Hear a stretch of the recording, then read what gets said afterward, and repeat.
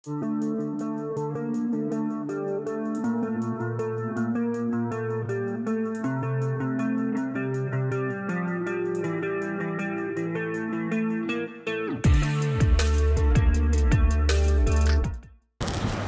everybody, and welcome to our protection dogs.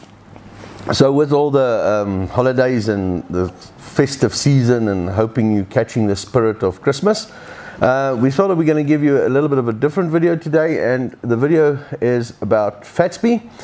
Fatsby is a dog that was bred by us out of our breeding pair and sports dogs, SAR and Africa.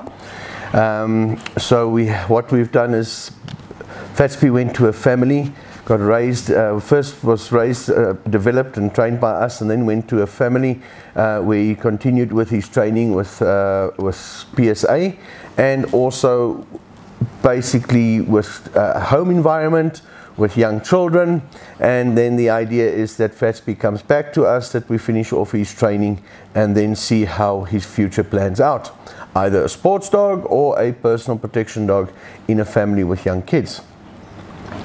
So in this video, what we're going to share with you is some of the stuff that Fatsby does and the training that you can aspire to with your young pup.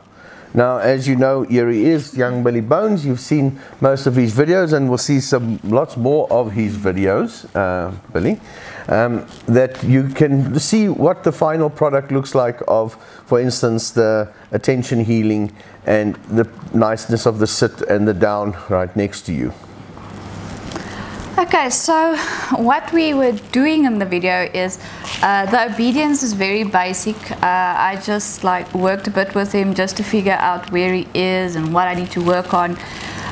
Also, I sprained my ankle, so the walking and the healing was a bit difficult, and I need to be more enthusiastic with him, but at the moment it was just a bit difficult. But I was really excited just to start working with him. I've been doing very short sessions of healing, of short little few steps, and then I reward him. I've also been working on getting him off the luring, so at the beginning the ball is under my arm, and then I've worked towards the toy coming from behind once he does it correctly, so I'll mark it and then reward him.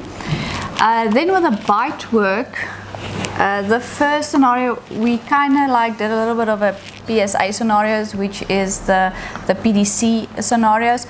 So with the bite work we had JP, I think it was, in the car scenario, just seeing how he would handle that. And then we had an attack from behind with Danny. Danny is still new. It's one of his, he's been with us for a month at that time, and he's really coming along nicely, and so he's still learning. And then we had a courage chest test on Johnny, which was very nice. He handled that very, very nicely. And there was, we did a little scenario where he was just someone approaching us, walking away, attacking us, just to see if we can get him to sit calmly next to us and not to go insane when he sees the decoy. So that was very, very nice as well. Yeah. And then I just need to tell you, first it was my wrist, then was her ankle. It's not that we like it rough, but it is rough working with dogs. Mine was falling over a dog whilst training, and Marley's was trying to sort out puppies and stepping wrong with her foot in a hole, which was dug by one of these dogs. So it's not that we like it rough or something like that, we in these situations.